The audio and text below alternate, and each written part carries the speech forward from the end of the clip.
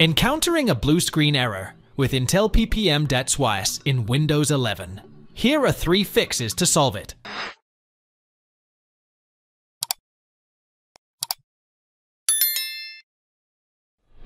Type regedit in the search box and simply hit enter. Navigate to this key header, HK local machinum system O current control sets services bought intelppm. Now on the right hand side, double click on start dword value to modify it. Next, set the value data to 4.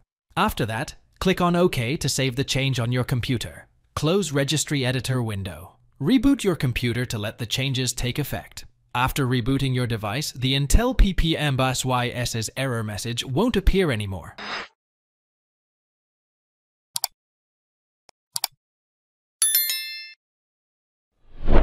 Press Windows icon +I. Go to System, then select Recovery. To restart your computer in recovery environment, click on Restart Now. When your computer boots into recovery mode, click on Troubleshoot.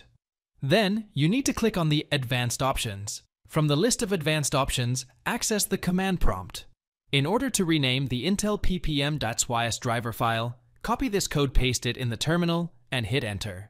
CD drivers, ren intelppm.sys intelppm.sys.back, reboot your computer to Windows 11.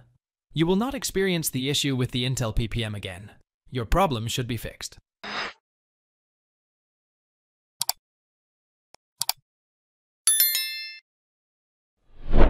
At first, you have to open the Settings window. Now click on System, then select Recovery. On the right-hand side, click on Restart Now in the Advanced Startup. Now, you have to click on the Troubleshoot. To reset/refresh your device, choose the option Reset this PC. Now, here you have 2 alternatives. Refresh your PC. Refreshing your computer will delete some settings only. Everything else will be there as it is. Reset your PC. If you choose this option, then your computer will get a fresh start. Everything will be erased. You have to choose any of these options and click on it. Your device will be reset/refreshed. The error won't occur anymore. Thanks for watching. If it helps, make sure to hit like and subscribe.